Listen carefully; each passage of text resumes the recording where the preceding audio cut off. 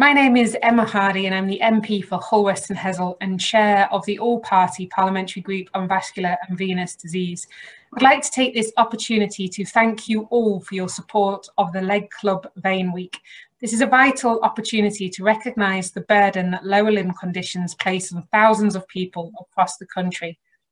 I've seen firsthand the devastating impact of venous leg ulcers and other lower limb conditions on quality of life, on mobility, on a person's mental health, and unfortunately, on mortality.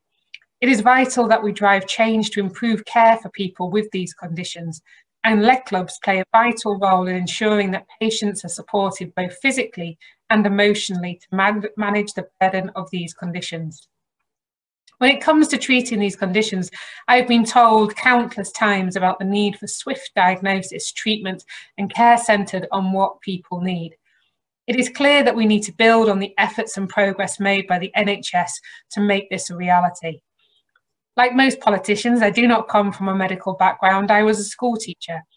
It was only by seeing the excellent work being done in my local hospital in Hull I became truly aware of these issues.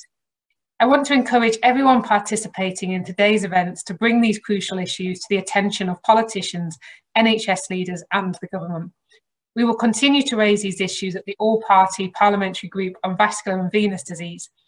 The contributions of people like you with the lived experience you have of these conditions is a vital role in driving change to improve the lives of thousands of people carrying these burdens.